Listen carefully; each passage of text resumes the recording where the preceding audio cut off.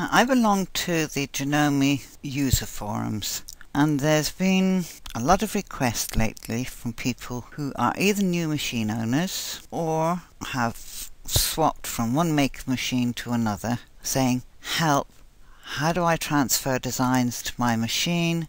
I don't have software.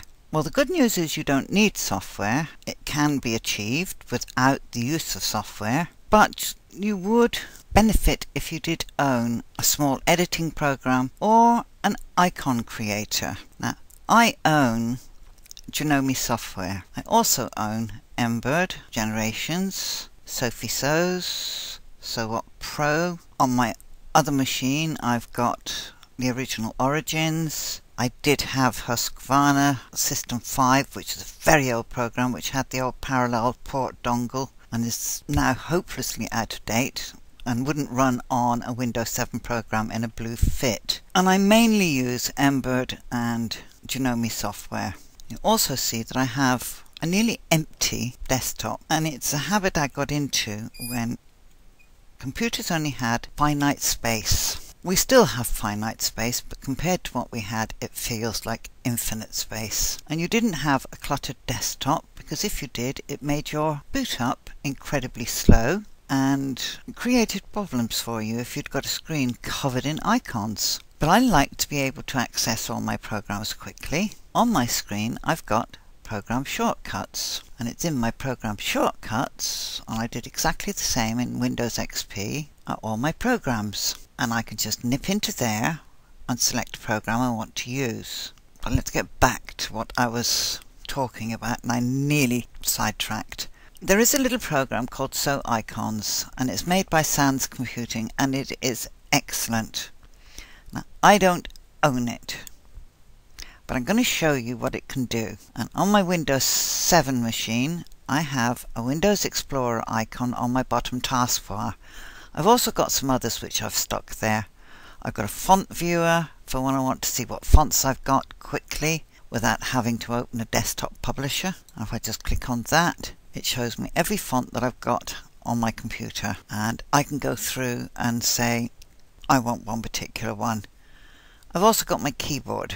If I'm going to go and do my online banking or insurances or PayPal, this is what I use. Keyloggers can't log your on-screen keyboard, so they don't know what you're tapping. It's a nice little security gizmo, and it works. Then I've got Snippet, best little tool ever invented. I can take a snip of my screen. Why would I want a snip of my screen? Oh, let's get a time check. There we go. And I can tell that file, save as, and it will let me choose a GIF, a JPEG, or a PNG, or a single HTML, and so on. But I don't really want any of those, so I'm going to tell that cancel. I just want to show you what a handy little tool it is. Cancel, close that, cancel it. Then I've got my Windows Explorer, and I love this being here because on XP I used to have to go in through Start, C Drive, Windows, and then come down through and find Windows Explorer. It was a right pain in the neck. This one is here, and it shows me the main areas. Now, if you buy designs and you own Windows 7, likelihood is they will save to this folder, Downloads. Now, I've been very remiss because normally I clear mine out every time I download something, and I put it into the folders that I want. These are all applications, so I should really put these in my applications folder, which I keep on a separate drive, because I've got my C drive, my E drive, my F, G, H, H, and we'll look at these in a minute, and then I've got an external. So normally it will default to here. Now if you've got an icon creator, what you see is a picture of your design, and it makes it so much easier to look for it. If I go into H, in here I keep most of my designs. I say most because I've got them all in hundreds of places. Let's look in this one. Right, now these are all my Zunt designs. Beautiful work, Zunt's embroidery work, and not quite big enough for me to see, so I come up to this toolbar. the pale blue ribbon one, and I go to change view and I ask for extra large icons. It takes a few seconds. I get a crystal clear image of what design is. I don't need software to view it. Okay, I want extra large. There it is. There are my Jeff designs. I want to stitch one of these out. I get a little pop-up window which tells me it's 43.6 millimeters by 85.8 millimeters. In other words, 1.72 by 3.38 inches. It's got 47,003 stitches, 5 colours, 5 thread changes. Hoop size, well, it gives me a hoop size that my machine doesn't have, 110 by 110. My machine has 126 by 110 because I've got the version 3 of the 10,000. But that tells me it's safe to save it to my AF hoop, which is the smaller hoop.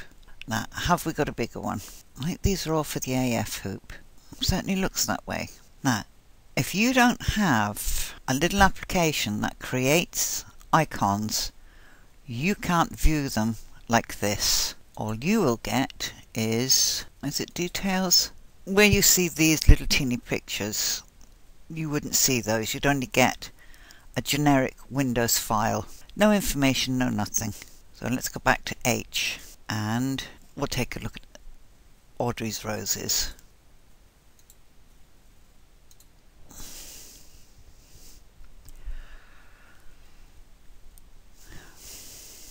Everything I need to know I can find in here. Because I have an icon creator, I don't have to have the software.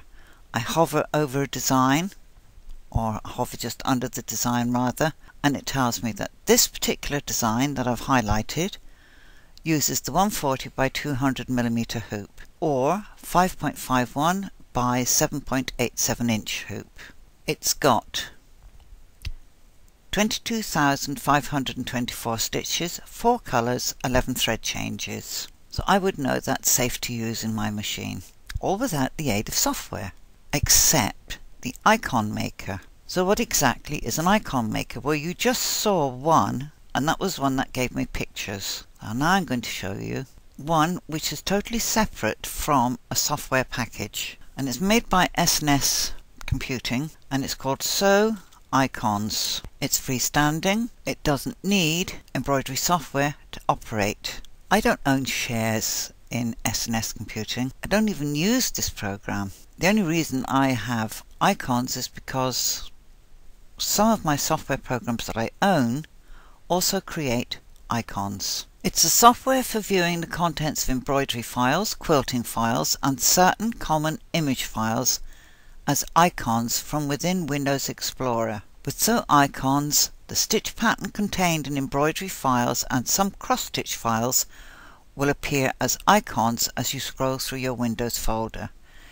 Information about number of stitches, colours, pattern size, either in millimeter or inches, will appear as your cursor moves over the icons. You may download the user manual for a more detailed explanation of the features. It's a standalone application that does not require any other embroidery software to be installed on your computer. It coexists with all known embroidery editors and can be used to display embroidery icons in the file open dialogues of those applications, as well as in Windows Explorer.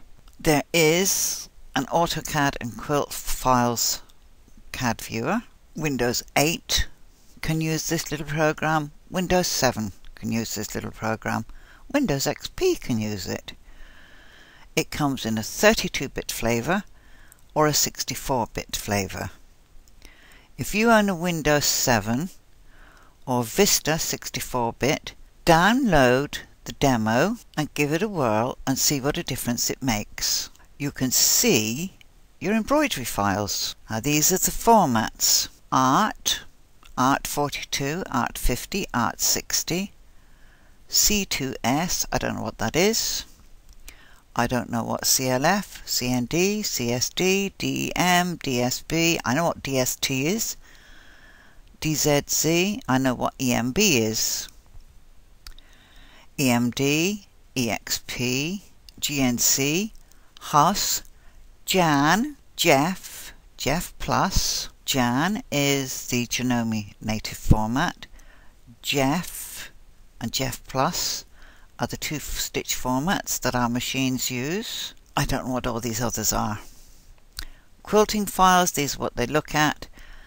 BMP for image files, CDR, CMX, DRAW, DXF, GIF, JPEG, PNG, SVG, EMF and WMF. So it's a very, very handy little program, and it costs $25 for the download. You download the program. It will probably come in a zip format. You save that in a safe place on your computer. You can also burn it to a CD, copy it to a USB. In fact, it's always a good idea to keep all your original program files that you download from the internet. Those are your backups. And also save a copy of the key that you receive to unlock the program. You put that in a folder along with the zip for the program. So if anything untoward should happen, like your computer hard drive does fail, and we all know they do, as do USBs, compact flash cards, photo cards, external hard drives. I've lost 3 external hard drives and all their contents. CDs can get scratched, chipped, just stop reading for no apparent reason. DVDs are notorious because they still haven't come up with a de facto format for all manufacturers. So you may be lucky and you have a computer which will read a DVD that was burned in my computer, or I might be able to read a DVD that was burned in your computer.